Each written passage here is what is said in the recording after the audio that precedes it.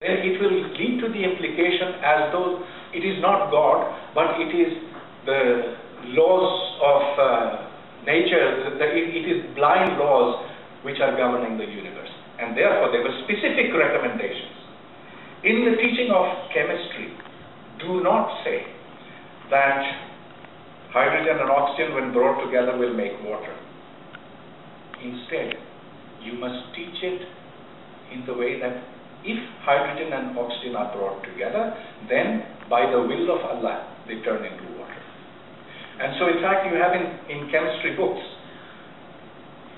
2H plus O, arrow, and below, there is Allah ke hukum se, by the order of God, water on that side.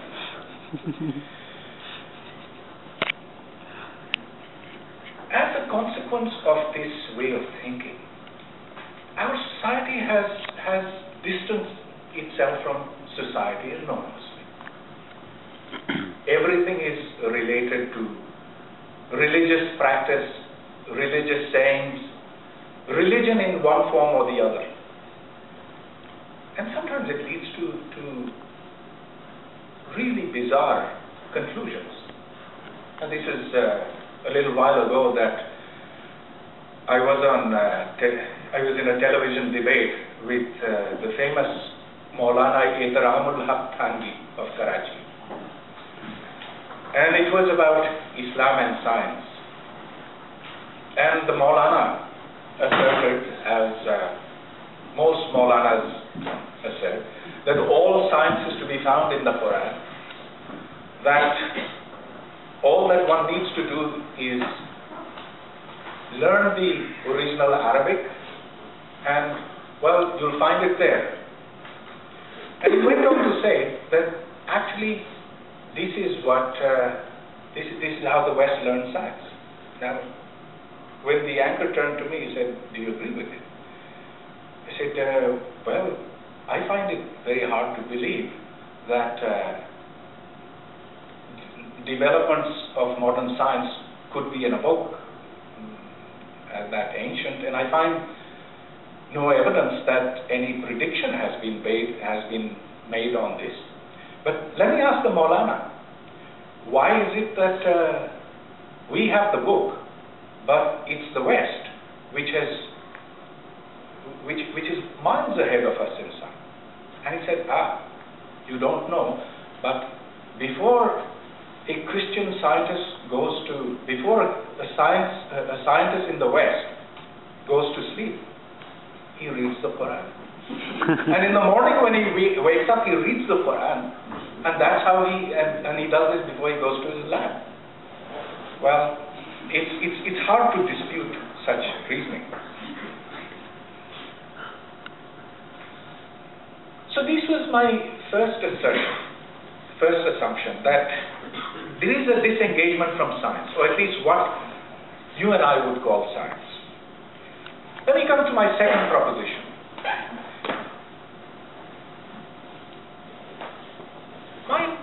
The title of my talk was Islam and Science. Is there a problem?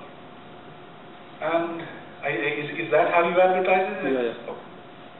So I reflected upon that, and I found that this is an unanswerable question. Whereas one can talk about how Muslims relate to science, it is impossible to say how Islam relates to science, whether it is in conformity or it is in contradiction, for the simple reason that we don't know who speaks for Islam. There is no Pope. There is nobody to adjudicate on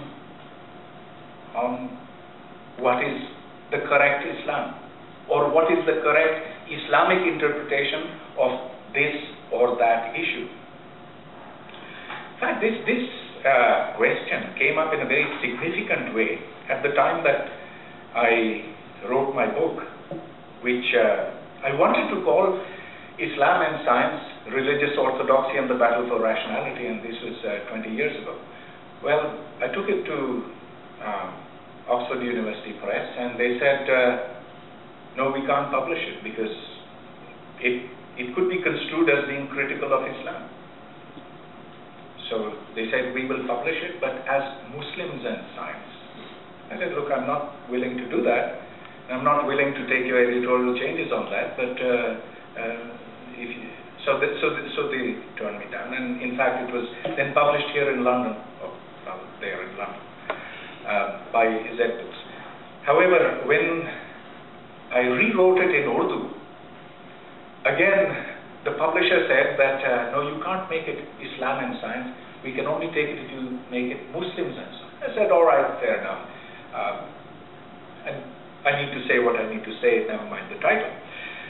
The point is that one does not know what is the true Islamic position on science because there is a whole spectrum of views.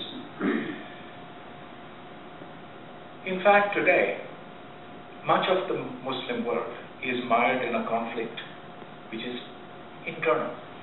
And that conflict is not just about science, it's about everything. It's a conflict that's so deep that today, if you go to a shrine in Pakistan, you may not return alive. So many of them have been bombed by other Muslims who think that worshipping at shrines is the equivalent of shirk, shirk ko kya kehte hain? Yes.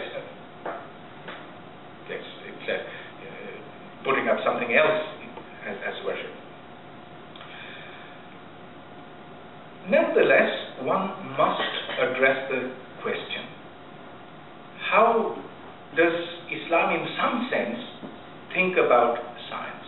Is there conformity? Is there contradiction? If there is conformity or contradiction, at what level is that? Now, every ancient religion has things in it that are in flat contradiction with what science believes. And no matter how you skirt that problem, or try to skirt that problem, you can't get away with it. Most particularly the issue of miracles. Did the great flood happen? Is man descended from Adam and Eve?